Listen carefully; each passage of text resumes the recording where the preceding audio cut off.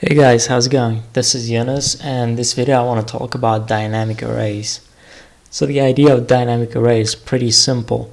In C++, when you create an array, the size of the array is fixed when you make it. But when you make it dynamic, all it means that it can expand in size during the runtime of the program.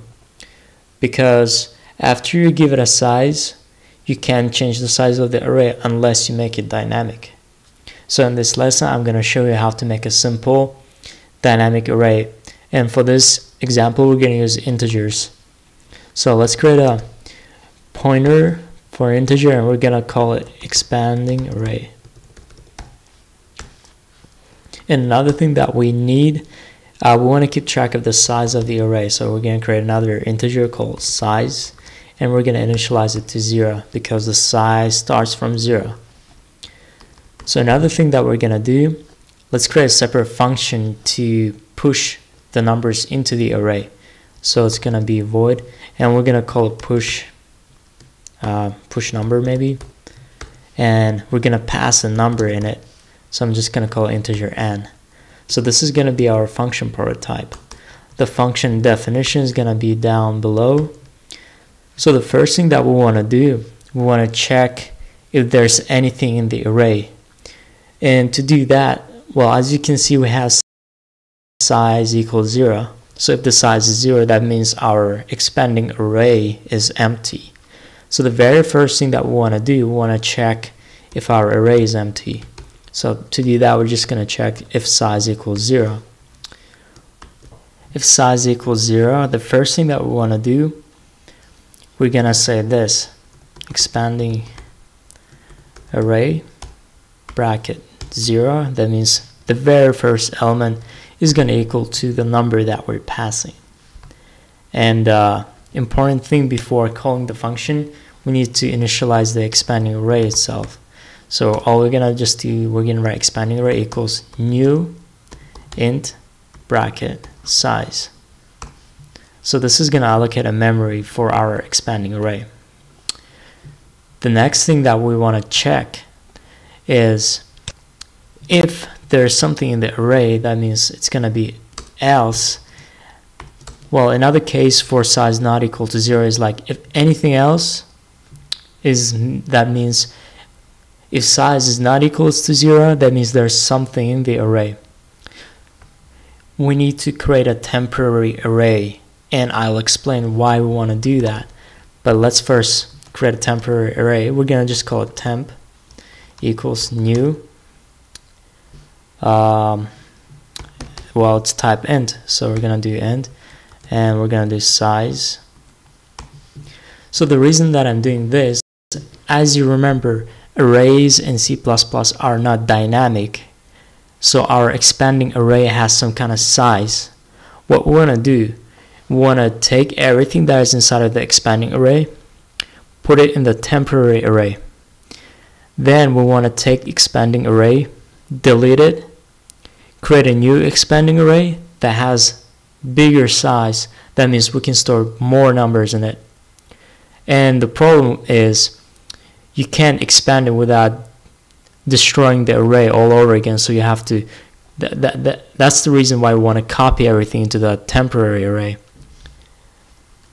So we create a temporary array. We're going to do a for loop to copy everything from the expanding array into the temporary array. And we're going to loop whatever the size of the array is. And I'll provide a diagram showing like step by step what's going on in this for loop. And it's pretty simple. Inside of the for loop, you're just going to have temp bracket I equals expanding array bracket I. So all is going here is just we are copying everything into the temp array. So after we're done copying everything from the expanding array into the temporary array, what we want to do, we want to destroy our expanding array and create a new expanding array that has bigger size To do that, all you have to do, you have to write expanding array equals new int bracket size, and we want to add 1 to it because we want it to be one size bigger than the previous one. After you created a bigger expanding array, you can copy everything back from the temporary array into the expanding array. So it's gonna be exactly the same for loop, and the only difference is gonna be the backwards of the previous one. Expanding array bracket I equals temp array bracket, I'll just temp bracket I. This will copy everything from the temporary into the expanding. In the last step, we still didn't add our new number, which is n, into the array, so we're just gonna do that. We're gonna do expanding array bracket size, and size is our last element, and we're gonna do equals n.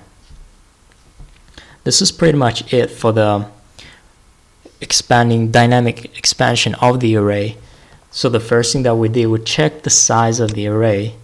If there is no element, if there is no number in the array, we're gonna add our new number as the first element of the array. If there is already a number, we want to create a temporary array with the same size as the expanding array. Then we're gonna copy everything from the expanding array into the temporary array. Then we're gonna destroy our expanding array and create a new one which has a bigger size, and as you can see, I did size plus 1, so it's gonna have one more spot to put a new number in it. Then after that, we're gonna copy everything from the temp bracket from temporary array into the expanding array. And the last step, I'm taking our new number that we just passed, which is n, and I'm adding it as the last element of the expanding array. And before exiting, I'm incrementing the size. That means I have more numbers in it, so I can keep track of how many numbers I have. So to test it, let's create another function to display the content of the array. So I'm just going to call it display. And this is function prototype. Function definition is going to be down here.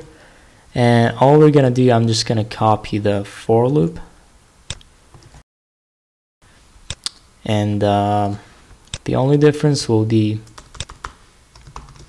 I'm just going to add cout around it to display it. And to add a number, we're going to go back to our main. Let's create an integer called input. And let's do this. We're gonna use do while, and it's gonna loop until maybe well, you can customize this, you can do whatever you want with it. I'm gonna keep it simple, so I'm just gonna say whenever we enter -1, it's gonna stop. So any number besides -1, it will keep looping. If you enter -1, it will exit the loop. So I'm gonna ask for a number here. So I'm gonna say enter pound size +1, and maybe like a colon as well. I'm gonna do send input, and I'm just gonna take that. I'm gonna call my pushback, and not pushback, it's push number, and I'm gonna send my input into that function. After I'm done inputting all of my numbers, I'm gonna just display the array. Alright, let's test it out. So to test this, I'm gonna just enter a bunch of random numbers. So as you can see, it keeps expanding, but we don't actually know if it works now, at least at this point. So to check it, I'm gonna just enter -1, and supposedly it will exit the loop. And if we did everything right, it will display all the numbers that we entered. So yeah, as you can see, it displays all the numbers. And at each step, at each entry, we expanded the size of the array. It wasn't automatic, we did manually, we wrote a code for it. So we made an expanding array, dynamic array. And you can do this to any other type type of variable, so it doesn't have to be integer. It can be string, it can be a character.